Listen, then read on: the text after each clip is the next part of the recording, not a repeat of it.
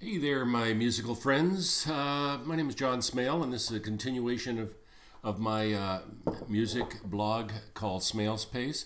It's about memories of the 70s, especially at a coffee house I owned in those years. And after a couple of years of operating SmalesPace, it looked like we were going to survive, and I think the community figured that out, and the media, etc. And I got a call one day from a fellow by the name of Bruce Love, and somebody in the kitchen said, "John, it's for you. Love is calling."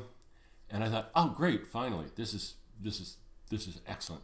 It turned out to be Bruce Love. He was a program director at CFPL FM radio in London, and Bruce says, "John, you don't know me, but we'd like you to come down and meet with us, and we've got a new radio format which is community oriented, and we're getting sort of experts in their musical field involved so that when they're talking on the radio, they sound at least authoritative, or they know what they're talking about. Would you be interested in that? Come down and do a voice check and meet with us." So I did. I got to meet with Bruce and Jeff Bingle, and they talked about calling the show Just Plain Folk, and I said, "Well, I don't know if I want to call it that." I said, beggars can't be choosers, but if I'm going to do this, I want to be able to promote SmalesPace. And he said, "Well, let's call it SmalesPace." So on and on, that's what we did.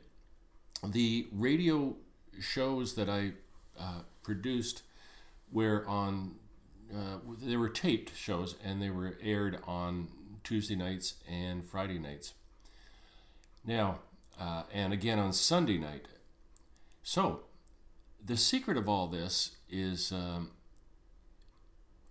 my producer and engineer, Ian Davies, the Wizard of London. He's also a concert promoter, and what can I say about Ian? There's a whole show coming up on Ian Davies, but in this particular case, I knew Ian at Western when he was involved with radio there. Now Ian worked for the radio station, and he was assigned as my engineer. What that means is, in those days, a little background on how radio shows were produced. First of all, here on this upper corner, you can see a script, a handwritten script by me. In this case, the show was going to be on Billy Hughes. You'll see a notation up in the upper right-hand corner. This is 1 minute and 15 seconds. Well, I'd write up these scripts, and then I would time them with a timer, and I knew that was 1:15, and then I'd play one of Bill's songs, and that would be like 2 minutes and 30 seconds. And you'll see on the bottom there, below that script, are some notations on time, and you can see, I had certain songs there that I was going to play off of Bill's albums or live tapes, and everything had to add up to 28 minutes for a half-hour show, and I think, well, it would have been probably 55 minutes or so for a 1-hour show, which allowed for advertising breaks. So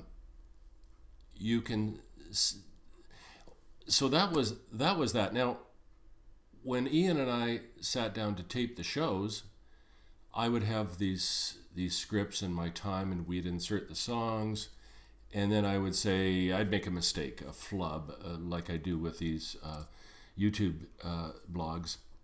And, well, that wasn't good enough for Ian. That had to be exercised. That had to be taken out.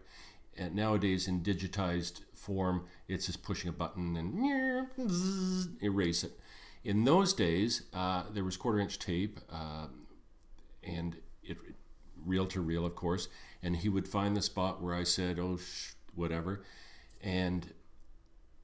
or ums and ahs, and he would take a razor blade and he would find that spot. He would make a cut, find the end of the spot, make the other cut where he'd take out an inappropriate word, and then he would join up with editing tape. What a process! I mean, he was a wizard at that. He never complained. He never complained that I was sort of a rank amateur that matured a bit in the radio business, but it wasn't my career. I certainly didn't go to any broadcast school or classes. It was just meant to have fun, promote the artists, and ultimately also to promote SmalesPace and upcoming events and letting the community know about this great place.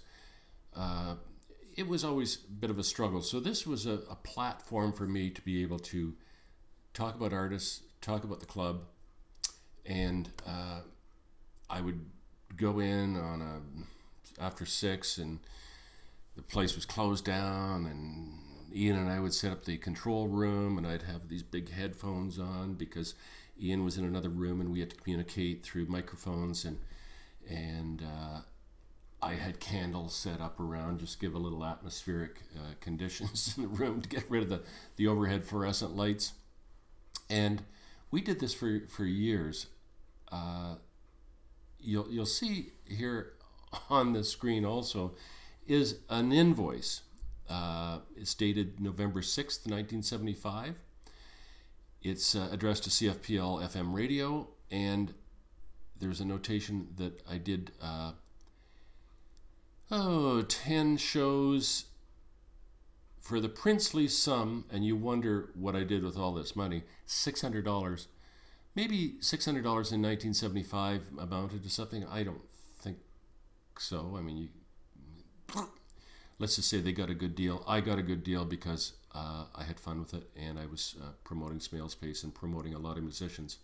That's a bit of a snippet on radio days at CFPL. I'm going to continue on because there's a part 2 to this that's a lot of fun, because part 2 involves my good friend Ken Palmer, who I invited to be a partner on this radio show because I was not running out of steam, but I just needed a new vehicle and new inspiration.